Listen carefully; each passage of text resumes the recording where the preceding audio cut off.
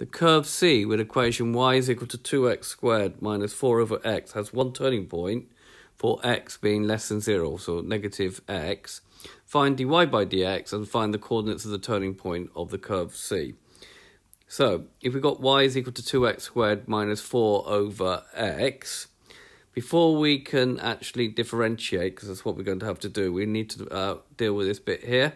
And we know that 1 over a to the n is a to the minus n, so we can rewrite this as minus 4x to the minus 1 using this rule here. We can now differentiate this using the idea that y is equal to kx to the n, means bring down the power in front, write down kx, and then reduce the power by 1. So doing that for each term, we're going to get that dy by dx is going to be 2 times 2, which gives me 4x, and then if you do 2 minus 1, we're going to get x of the 1, but we never write the 1 in. Here we've got minus 1 times minus 1, which is going to make plus 4x, and if we take 1 from the minus 1, we get minus 2. Now applying this rule again, but from here going to here, this now becomes 4x plus 4 over x squared.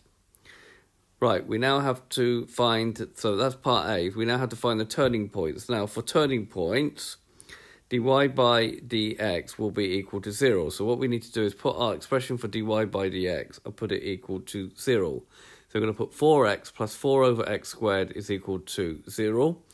Right, what makes this difficult is this x squared here. So if we multiply the whole thing by x squared, we're going to get 4x times x squared, which gives me 4x cubed.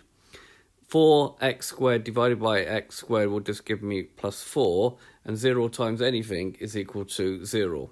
This is much easier to solve, so if we take 4 from both sides, we get 4x cubed is equal to minus 4. If we then divide both sides by 4, we're going to get that x cubed is equal to minus 1. Now, to find x, we need to take the cube root of both sides. Now, the cube root of x cubed is x. The cube root of minus 1 is, in fact, minus 1, because minus 1 times minus 1 times minus 1 is minus 1. So the x coordinate is minus 1. Now, to find the y coordinate, we need to put x is equal to minus 1 in the y. So y will be 2 times minus 1 squared minus 4 over minus 1. So that's going to give me 2. Minus 1 squared is 1. 1 times 2 is 2. And this is going to give me minus, which gives me plus 4, which is going to give me 6. So the coordinates are going to be minus 1, 6. So the turning point is at minus 1, 6. This has been a video to show you how to find the coordinates of a turning point of a curve. Notice our value of x is also less than 0.